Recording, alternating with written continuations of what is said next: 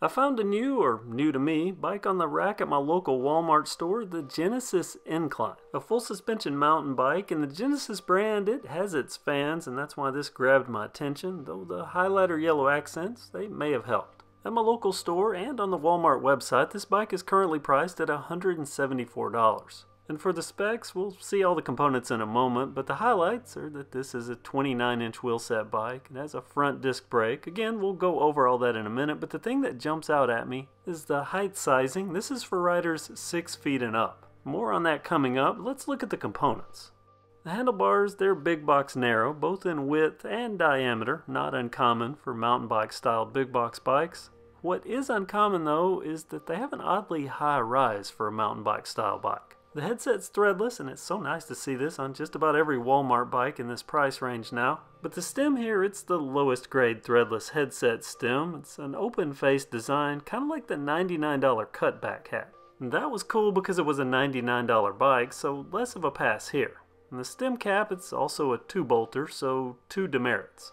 Shifters, they're twist shifters, so a lot of down steps here, but we're starting to see trigger shifters now on bikes as low as $129, so I would expect them here. These are Revos at least, though they're basic Revos, but better than generics. Brake levers, plastic, power branded, more on the brakes in a second. Head tube branding is a foil sticker, a big G, and the fork. It's regular that I say next to bottom end or one step up from bottom end when I'm talking about a suspension fork. What do I mean by that? Well, here you go. No preload adjustment, super limited travel, cheap black paint even on the stanchions, and boots that look like they're on a fork from 1990, even a thin fork arch. Now, I'm not trying to be overly critical, I'm just calling it as it is. I think better can be done for $174, though I do get that sacrifices have to be made for the bigger wheels and a rear suspension. But this sub-$200 market, it's competitive now, and that means there are choices. The tires, they're generic knobbies for these 29-inch wheels, and they say 29 by 2.30, but I can tell you in person these do not look like standard 2.30s, they're more narrow.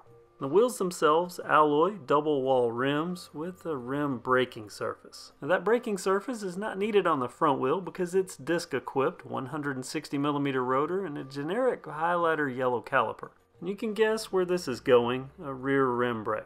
The positive is, at least the braking surface gets used and the wheels match. And the combo, it's enough to stop the bike. The frame is 60/61 aluminum, and it's about average for a big box full suspension bike. It weighs in at, I'm guessing, around 37 to 38 pounds. The frame design, though, it's a bit different. It's vertically narrow for the top and the down tubes with an angular design. I don't think I've ever seen this before, and it's uniquely cool. Drivetrain-wise, it's all the usual stuff. Plastic pedals, 170mm crank arms, and a 3x setup that regular viewers should know all too well. Kazuno branding for the front derailleur. I guess I'll take a sticker over generic. The rear derailleur, even though it's a Shimano, it's a flat face, and it's known that I don't like these. The reason why is because you can't use a Mega Range freewheel on this setup. That means it's stuck with a freewheel that's 14 to 28 tooth. Also Kazuno branded. Now to the bike's key feature, the rear suspension with a 650 pounds per inch spring rating. This is a very typical big box looking rear suspension, nothing especially good or really bad, aside from these are known pogo sticks for most adult riders. Make a mental note of that because I'll come back to it in a second. The pivot arm itself, it looks fine, and the bushings, I didn't get to disassemble this in the store, but they look like they may be metal. The bottom bracket, this is the most basic they could have used, and note that crank arm cap is missing. It's probably not an assembler issue, I'm assuming someone just stole it off the shelf. All the critical welds, they're night school passable. There's a kickstand too. When it's folded up, it juts out almost to the end of the rear wheel. There's a quick release seat clamp to adjust the height on that very basic saddle, which I noticed was slammed as low as it would go. And there's a reason for that, because this is a tall bike. It states so on the info card and on the website. It's for riders 6 feet and up. Let's go back to that suspension. Remember I told you to keep it in your head because it relates here. Because these components, I think they're better suited for lighter riders, which are most likely not going to be 6 feet or taller. And the bike, it is tall, so it's going to need a bigger rider, which is probably going to weigh enough to make it a pogo stick and make the front suspension even more useless. And this may sound like I'm really trashing this thing, but I'm not, because as I always say, if it works for you, it's a great bike.